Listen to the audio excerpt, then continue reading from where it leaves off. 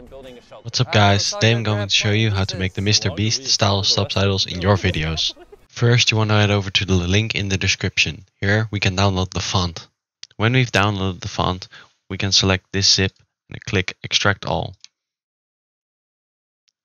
Choose your location and click extract.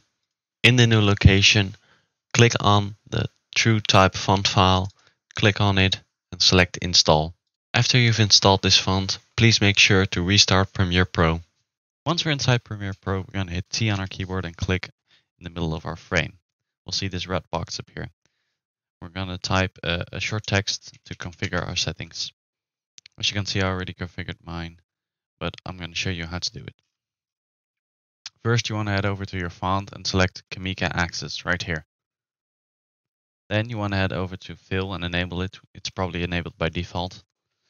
Then you want to head over to Stroke, enable it, put the color on black, and put the thickness on 13 right here. Then you want to enable the shadow, also put that on fully black. You want to increase the percentage to 100% right here. You want to decrease these percentages to 0 and this one to 7.6. Once you've done that, your text should probably look like this. Now we have our text in the middle, but it's not really a subtitle. We're going to head over to Essential Graphics and we're going to align it using the Align Horizontally button.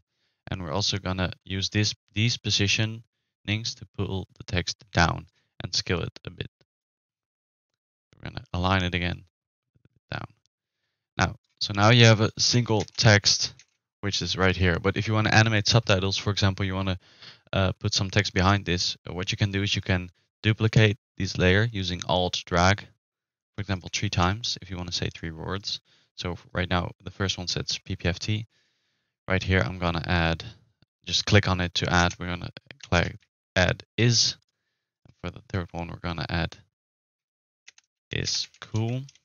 Now make sure to select these individual files and to align them in the middle so the animation is smooth.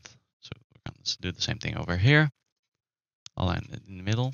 And now we're going to zoom in a bit and use drag to drag these layers really close to each other. So now, as you can see, maybe they need to be dragged a little bit closer to get each other. Now you have this quick animation and you can vary these speeds based on how fast the person is saying the word. So the beginning of this clip right here, this text should be at the beginning of when the person starts saying the word. And so you can just repeat this process, and from now on it's a lot easier because you can just use Alt drag to duplicate the text and adapt it according to what the person's saying. So hopefully you enjoyed this. Thank you.